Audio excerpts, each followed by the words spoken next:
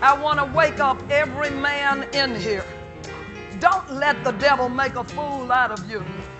by being intimidated by the leadership and the qualities of wisdom and greatness that God has put in the woman.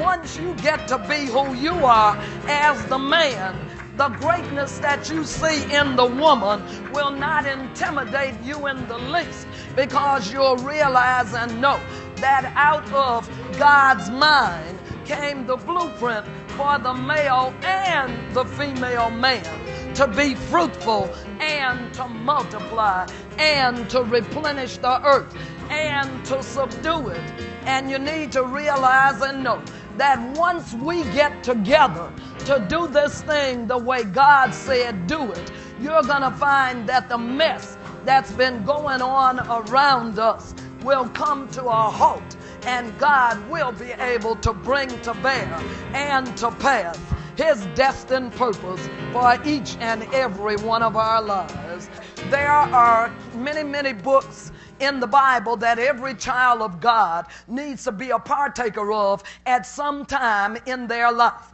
But I want you to know that there are certain books that will give you a greater in-depth knowledge of what it is that God is saying to you at a particular time. And so God will release a deeper understanding of that particular book more than you ever got out of it before. He'll fix it where all of a sudden your eyes will become x-ray vision. They'll become like Superman's eyes, able to see through doors and able to look through walls and able to look around the corner. So I'm going to tell you something. When you want to get an understanding of the preeminence of Christ and what it means that He is above all things and through all things and in all things, and by Him all things consist, you go to the book of Colossians and you'll get knowledge about the preeminence of Christ. When you want to understand that God has called the church not a building but a body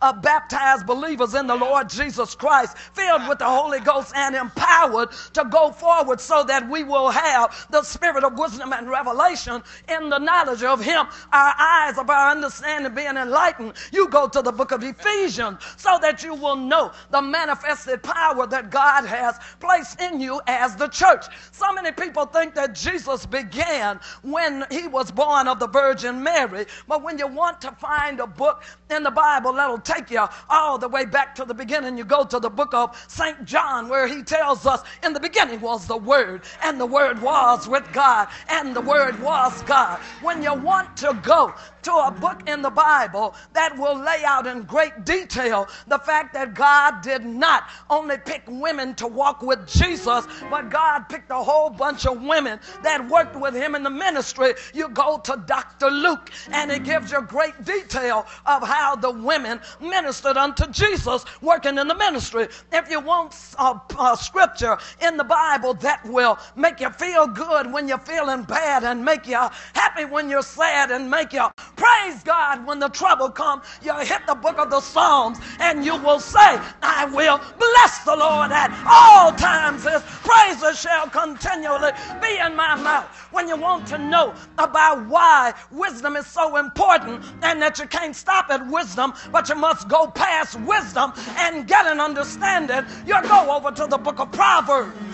Oh, I tell you, God got enough word in the book to teach us everything that we need to know. But on today, I'm going to take you to a book that we don't really talk about a lot, because we grab little nuggets of the scripture out of the book and we use it for whenever we want to use it, but we never go and read the whole gist of the book to find out what it is that God is saying. So on today, I want to introduce you all to the book of James, because in the book of James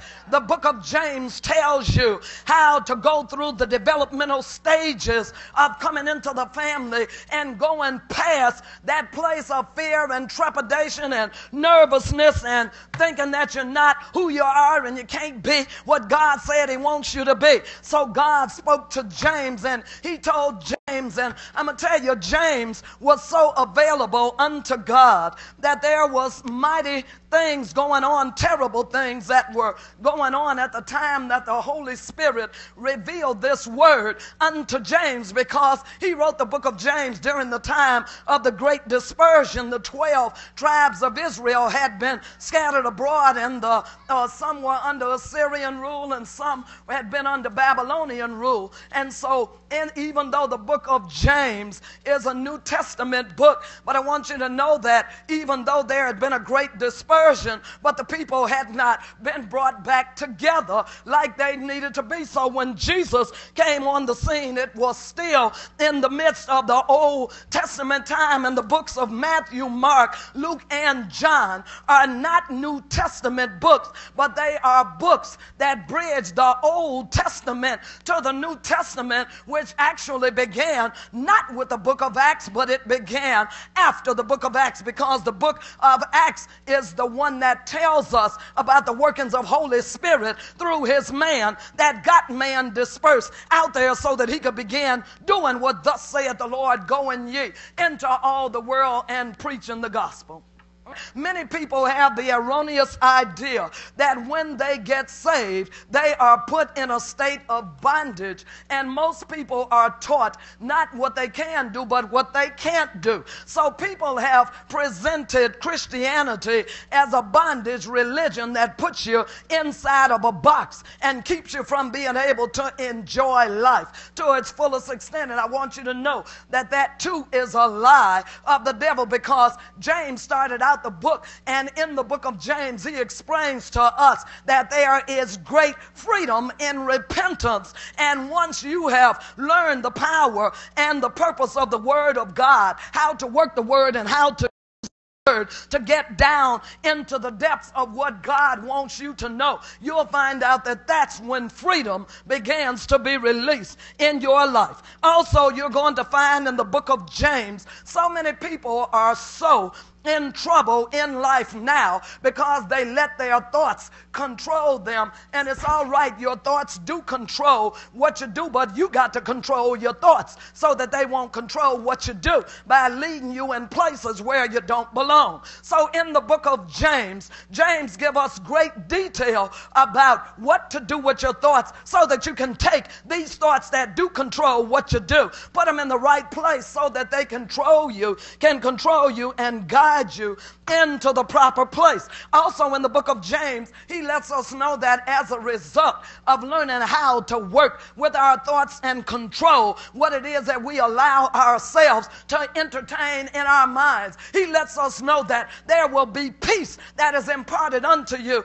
And so he lets us know how peace is really defined as a result of walking in the word of God. In the book of James, there is great detail that even though healing is a covenant right, people don't yet understand and know how to administer healing. So in the book of James, we find great detail about how to operate in the rules of healing and get the church out of a state of sickness and disease and move on over into a place of divine and perfect health. And it must be done completely in accordance with God's directive. So Holy Spirit spoke unto James and told him, it is your responsibility to tell them.